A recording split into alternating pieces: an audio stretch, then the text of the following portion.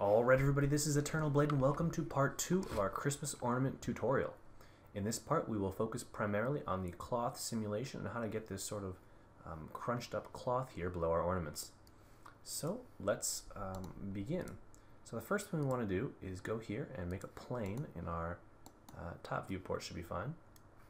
And we want the plane to have a width of right around about 675 should do. And we can make the length quite long, okay?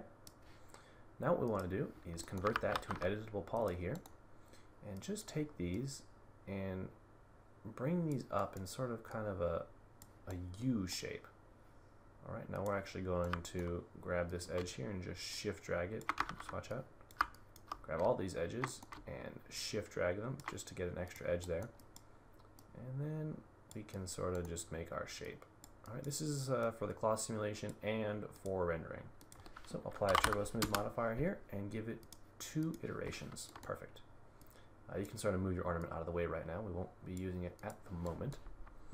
Alright, and then we want to just drag these ones a little bit farther back.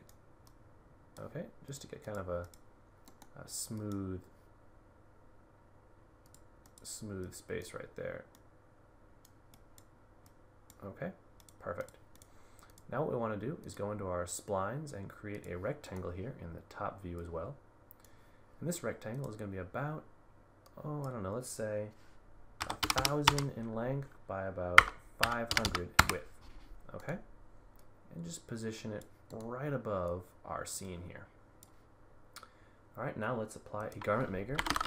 Now you be very careful because this density will change drastically.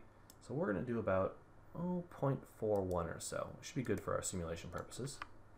Alright, make sure you save your scene now when you're working with cloth because it does have a tendency to crash. So apply a cloth modifier and then go to object properties and you want to add your plane in that we created. Okay? Now for your plane, you want to make that a collision object, and for your rectangle, you want to make that, which is your cloth, and we'll go with satin. Okay? Now that we have those set up, what we need to do is just simply hit simulate local and our cloth will fall here and hopefully it'll, there we go, it'll collapse in on here and bam, let's stop simulate local. So now we have all these ridges and whatnot. Okay, so let's go and apply an edit poly. Okay, and then let's apply a shell modifier. Now the reason we do this, and we're going to give it an outer amount of about 4, is just so we sort of get some separation here.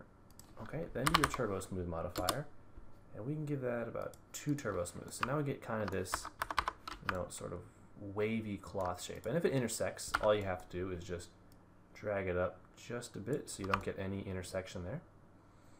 And that is how we simulate the cloth. So let's just position, you know, our ornament sort of in the cloth somewhere, and you can nestle it in, find a good place for it.